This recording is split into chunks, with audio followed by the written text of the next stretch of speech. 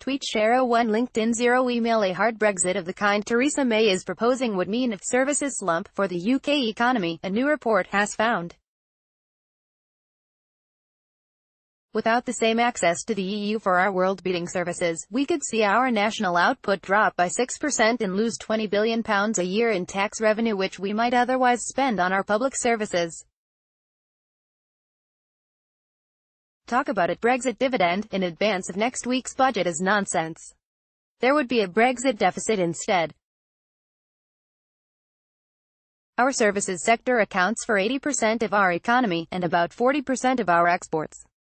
And services doesn't just mean bankers in the City of London, although financial services are a huge boost for government coffers.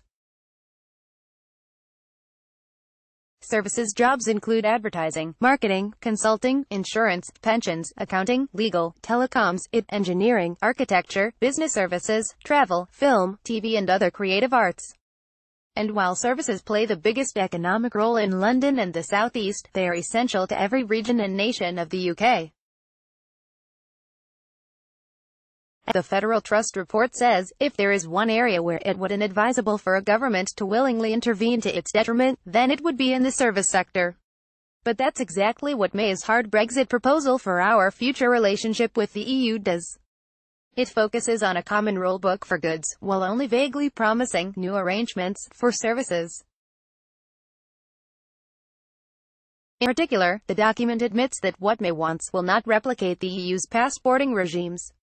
Passporting is a series of arrangements, for example mutual recognition of standard practices and professional qualifications, which mean a supplier can sell a service throughout the entire EU single market without further barriers, so long as they conform to EU rules.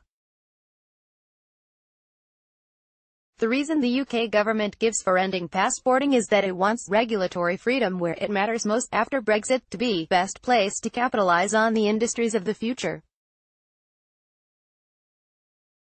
Essentially, to outcompete EU rivals. In this scenario, the EU can do nothing other than treat the UK as a third country, which might change its regulations at any time in order to gain advantage over EU firms. Brexiters clearly think this freedom is worth losing access to the single market. This is as much of a fantasy as their swashbuckling global trade deals or £350 million per week for the NHS. In the short term, we're damaging our economy by throwing up obstacles between us and the huge market next door. In future, international rules for services will increasingly be set by the biggest economies, whether that's on data, finance or artificial intelligence. The medium-sized UK will most likely follow the rules of others, and often that will mean the EU's rules.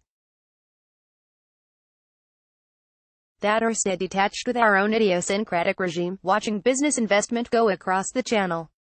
The Federal Trust says either staying in the EU or becoming a member of the EEA would both be more economically beneficial than May's hard Brexit. But while the EEA option might solve the economic problems, we'd still be following EU rules without a say at the top table, certainly not taking back control.